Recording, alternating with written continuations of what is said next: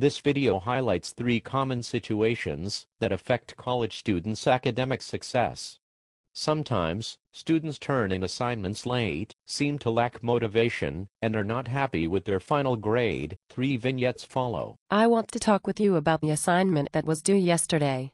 I really don't have an excuse. While the last few days have been crazy, I could have completed it on time if I had made it a priority and began working on it when you first assigned it. I just procrastinated.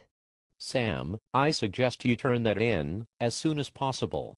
In the future, consider completing assignments before they are due and ask the professor for feedback. Some students procrastinate because it is a built-in excuse for not doing well. Regardless of the reason, when you work ahead you will probably find you are more creative, less stressed, and learn better. Scenario 2, Take 1.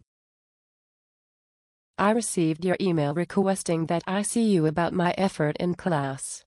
I've noticed that you don't seem motivated. Is that a correct assessment? Yes. I guess I just don't see the point. Have you considered creating a decisional balance measure? This involves listing the pros and cons of a particular decision, like attending college or taking a specific course. Next, you might determine what is intrinsically motivating for you, not counting outside rewards such as money or grades. In other words, ask yourself why you want to learn the material, possibly to prove to yourself you can excel, or for the satisfaction that comes from helping others learn. Yes, I will do that. Tapping into extrinsic motivation can also be useful. For example, at some point you will need to obtain letters of recommendation from professors for graduate school or job applications.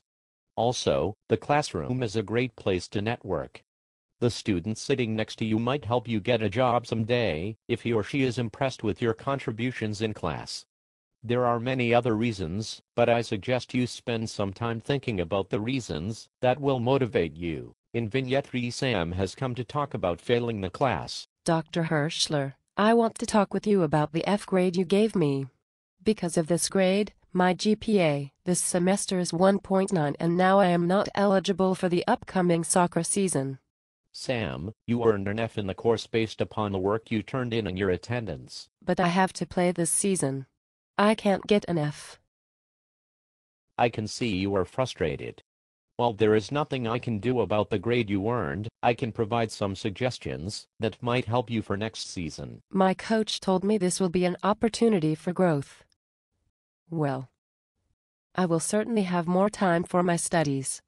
I usually tell students that the time to care about their grade is before and during the course, not at the very end of the course or after it has ended. You might contact your professors before classes start and request the syllabus. Then obtain the reading materials and get a head start on the readings. This will help lighten the load during the semester. Great idea. I will do that. Students who implement the strategies outlined in this video will reap many rewards. Remember, doing well academically will help prepare you for some of the challenges you will face in life. A quote summarizes this point. If you think education is expensive, try ignorance. A final important comment, students, if you are struggling academically or personally, due to substance use or other significant issues, please speak with your professor, a counselor, doctor, advisor, or other trusted individual. Well, fellow students, I hope you'll join me on the Dean's List next semester.